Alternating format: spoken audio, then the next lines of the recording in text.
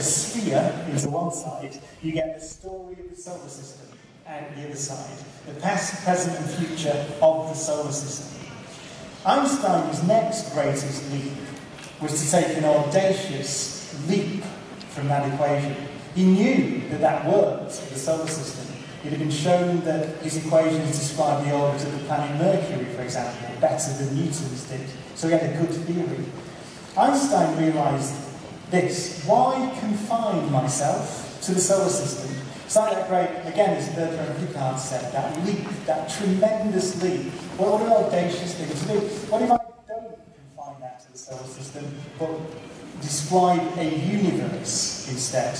Why can't I use my equation to tell the story of the universe rather than just the solar system? Roughly the same thing as far as the mathematics go.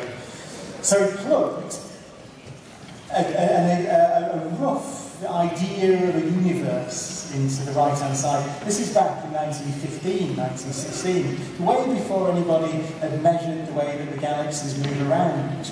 And ultimately, a Belgian priest called Georges Lemaitre did the mathematics, and he sent a letter to Einstein and said, I've just discovered that your equations, your theory of gravity, based on this simple idea of things falling at the same rate in a gravitational field, predicts that there was a day without a yesterday.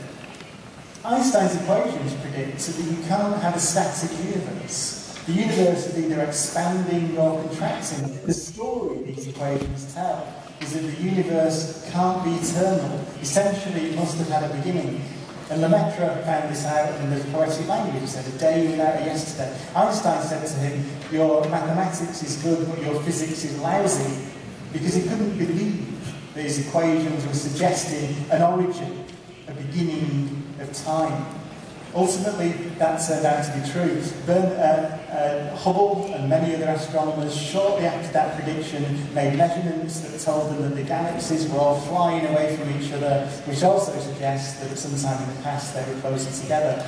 But what I find remarkable about this is that the first prediction of the origin of the universe did not come from big telescopes, did not come from observational astronomy. It came from the minds of a few people who did some mathematics and thought a little bit about very simple things and were led to a description of the universe that, as far as we know to this day, is absolutely accurate. So it's a beautiful story. In the last couple of minutes, I want to get back to that, by the way. I just want to make one little deviation to talk a bit about the solar system, and then in the last 5 minutes or so, I want to come back to that idea, the origin of the universe, the Big Bang, a hot, dense start to space and time. Is that right? Well, it turns out possibly that it isn't right, or at least the story is more complicated.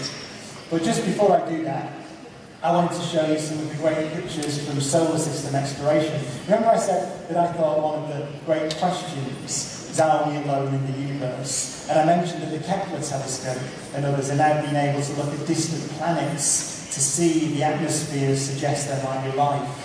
The other great exploration strategy we're pursuing is to physically go to the planets and moons of our solar system. And I think this is one of these tremendously exciting pieces of exploration over the next 10, 15 or 20 years or so. And this is a photograph of Mars. And you'll see a little arrow there, which, if you can see, you've got very good eyesight, says opportunity.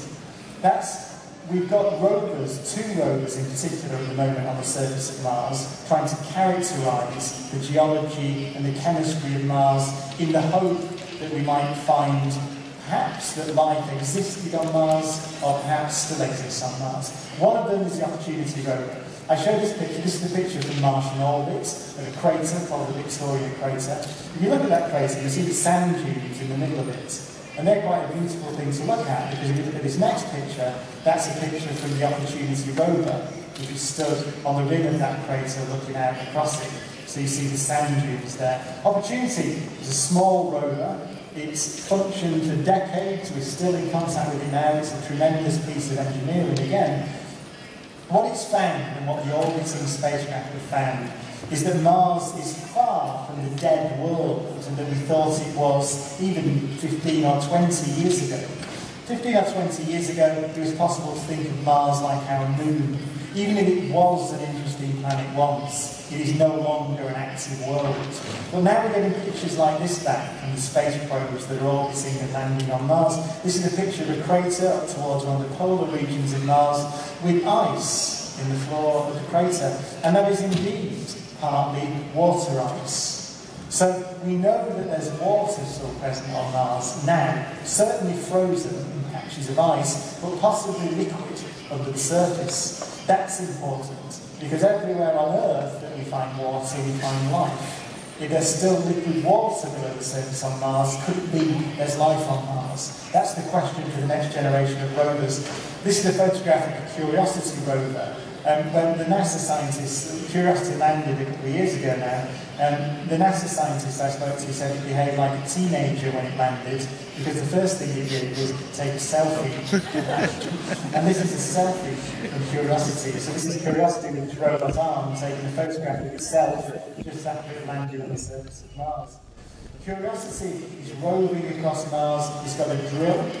So it's drilling into Martian rocks. This is a recent picture, actually, of Curiosity drilling down. You see that red dust on the surface of Mars. It's just a sort of coating. Beneath there, you see this grey-blue basalt rock. And again, Curiosity is finding very strong signs that there was water on Mars in the past, and there may still be water on Mars to this day. So the next generation of spacecraft to Mars, one of them is called ExoMars, the European Space Agency mission, are deliberately designed to go and look for signs of biology on the surface. The ExoMars will land, I think, in 2018. So it's an extremely exciting time. The chance that we might find microbes on Mars is higher now in most people's minds than it's been in 20 or 30 years, perhaps at the time of H.G. Wells. There may be life on Mars after all. What's fascinating, though, is that Mars is not the only place in the solar system, to our surprise, that may harbour life. This is just a picture of the moons, the giant moons of the solar system. You can see their size in relation to Earth, and you can see that many of these moons are planetary-sized bodies with bright, giant, thick atmospheres and perhaps oceans and lakes below the surface. Jupiter has a contingent of moons, which are fascinating active worlds. Before Voyager got there, we thought they might be dead worlds. Now we know they are far from dead. This is a photograph of the moon Io. Io is the most volcanically active place in the solar system, not a dead world at all. Here's a photograph taken of a volcanic eruption from the surface of Io.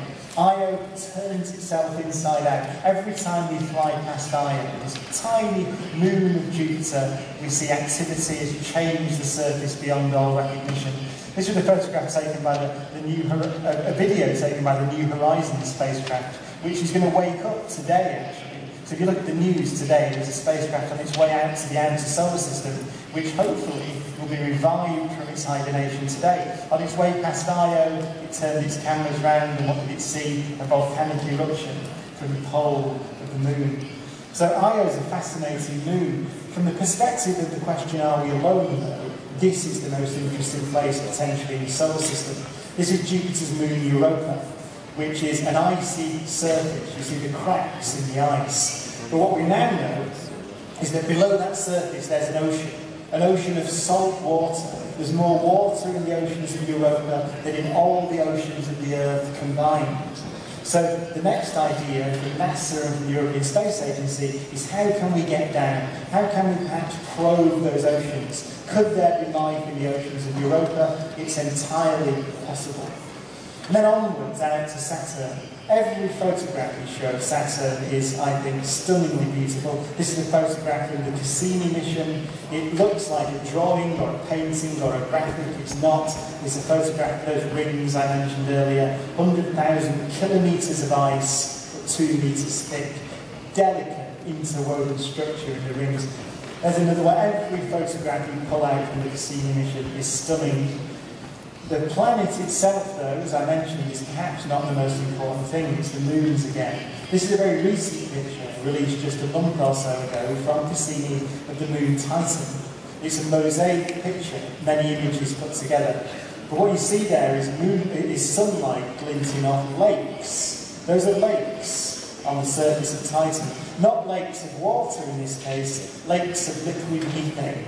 because Titan is a cold world with a dense atmosphere, but we now strongly believe that there's a water ocean below the surface of Titan in the same way there's an ocean below the surface of Europa. So this is a world with hydrocarbons, with organic molecules, and with liquid water below the surface. Again, potentially, possibly, a home for life. And just one more before I get to the end. This is a photograph of Enceladus, a tiny moon of Saturn.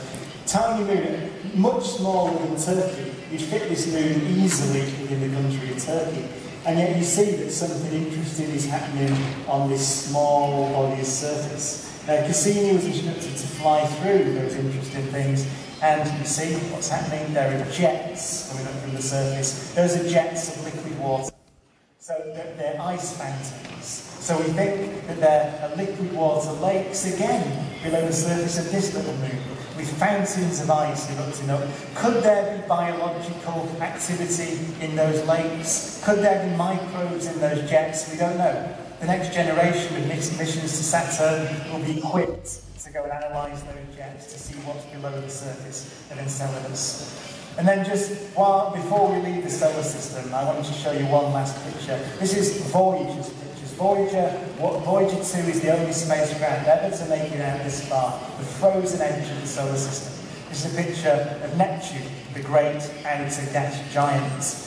And I wanted to show you this because I mentioned moons in the solar system, completely unexpected, turned out to be the most interesting objects, the most interesting bodies. Here's Voyager's last picture, Neptune and its frozen moon, Triton.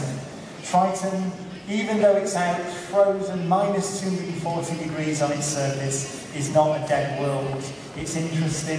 Voyager found geysers erupting up from the surface and dropping dark material onto the surface. And this is an artist's impression of what it's thought it would look like if you stood on the surface of this frozen world at the edge of the solar system, Triton, and looked back towards Neptune. So, I promised, I hope you agree, that the exploration of the solar system is getting more exciting by the minute, particularly this idea that we might find life, microbial life, undoubtedly, not complex life, microbes on these moons or perhaps on the surface of Mars. But I said right at the start of my talk, I would come back to that last question I posed at the start. What about the origin of the universe itself? What do we know about this? Well, this is that picture. I flashed it up quite a few times, this schematic picture of the evolution of the universe. How far back can we see? We can do experiments at the Large Hadron Collider that tell us about stuff that happened less than 1 billionth of a second after the Big Bang. But we can't see that far. What we can see, though, is the oldest light in the universe, which was released 380,000 years after the Big Bang, not long after. That was the point when atoms formed in the universe for the first time. Before that time, the universe was dense and opaque. Light couldn't travel through it. But 380,000 years after the Big Bang, the universe became cold enough for atoms to form. It became transparent at that point, and that light has been travelling through the universe ever since. Can we see it? Yes, we can, and we've taken a photograph of it. So this is a photograph of the whole sky, which is why it's that shape. It's like a map of the Earth. A photograph of the whole sky of the most ancient light in the universe. It's called the cosmic microwave background radiation. What you're seeing there is the colours represent very slight differences in the temperature of that light. By very slight, I mean the temperature is almost uniform, but it varies at a level of 1 part in 100,000. Those different temperatures correspond to areas of different density in the very early universe. Those areas of different density seeded the formation of the galaxies. So what we're looking at here is the origin of the galaxies and stars and planets themselves. So it's profoundly important in its own right. This is the origin of structure in the universe. The question then is, what's the origin of these little fluctuations? Where did they come from? And this is where modern physics gets extremely strange and interesting. The theory that best explains those distances in colour is called inflationary cosmology. So the idea is that there was a time before the universe got hot and dense, a time before the Big Bang. What seems to have happened is that during that time the universe was expanding exponentially fast. By exponentially fast, I mean very fast. I mean, it went, the observable universe, with 350 billion galaxies that we can see today, was at that time way smaller than a single atom. And the universe went from something smaller than an atom to something bigger than the observable universe in less than a millionths of a second. Ridiculous expansion, exponential expansion. Our theory says that before that time, or when the universe was expanding that fast, before the Big Bang, little fluctuations in energy seeded those little variations in density. And they were frozen in by that expansion. And then for some reason, that expansion stopped. And when it stopped, all the energy taken up in that expansion got dumped into space and time. It heated the universe up, and it formed the particles of matter and the energy out of which we are made. So it's a theory of what happened before the Big Bang. It's the only theory we have that fits that data perfectly. So it's almost textbook cosmology. So before the Big Bang, inflationary expansion, it stops, loads of energy get dumped into the universe, it heats up, we measure that as the origin of the universe. But let me leave you with that. That's incredible in itself. And as I say, that theory matches that photograph perfectly well. So that's textbook cosmology. But let me leave you with this, because there's a fascinating twist in that tale. You might say, well, when did that inflation start then? We measured the age of the universe, 13.798 billion years old. That's the times when the universe was hot. When did this other bit start? Couldn't be going on for a long time, couldn't it? Well, the answer is yes. We don't know how long that expansion was going on for. And here's the most strange bit of all. All the theories we have, I think that's true to say, all of them, they explain that inflationary expansion suggests something rather strange might have happened. They suggest that the whole thing might not have stopped at once. They suggest that possibly, as the universe was accelerating, the expansion stopped in patches. So you get one little patch that stops and it heats up and it makes a universe. And then another bit stops and heats up and makes a universe. Another bit stops and heats up and makes a universe. And that process may have been going on for a very long time and may still be going on now. So the picture may be that we are riding on the back of an exponential expansion, a potentiality of creating universes, if you like. And our little bit of space-time is just one of a potentially infinite number of bits of space-time that are riding on this inflationary expansion. There may be an infinite number of universes like ours in what's called an inflationary multiverse. Now, I stress, that's the edge of theoretical physics. It does fit the data. It's speculative, it's wonderful. What does it mean? I have no idea. I have no idea what to tell you at all. Could it be that we're a speck in an inflationary multiverse? It's one of the most exciting times, I think, in fundamental physics. Just to summarise, we've just understood this thing about the Higgs particle. It raises very profound questions about the physics of the early universe. We've found out that there are multiple Earth-like planets, billions of them out there in the Milky Way, and we have a way of exploring their atmospheres. We're looking for life on Mars, and on the moons of Jupiter and Saturn and beyond. And finally, we have experimental evidence that points us in a new direction in cosmology, that's telling us about things that may have happened before what we thought of as the origin of the universe. So, with that, the possibilities are wonderful. Thank you for the invitation to talk to you. I had a wonderful visit to Turkey, and I wish you all the best with the conference. Thank you very much.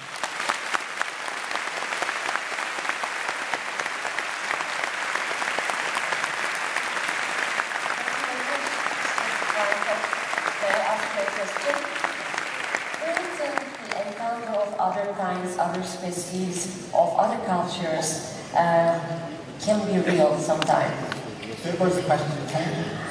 Do you think the encounter of other kinds, other species of the civilizations that we don't know yet can be real sometime? It's a great question, this idea that we might see another civilization, we might talk to one. My great hero, Carl Sagan, used to dream of this. He used to say, imagine the possibilities. You can exchange knowledge and philosophy and theology and science within the civilization. Interestingly, though, I think that the view of many biologists now is that we were very lucky here on Earth. Not the only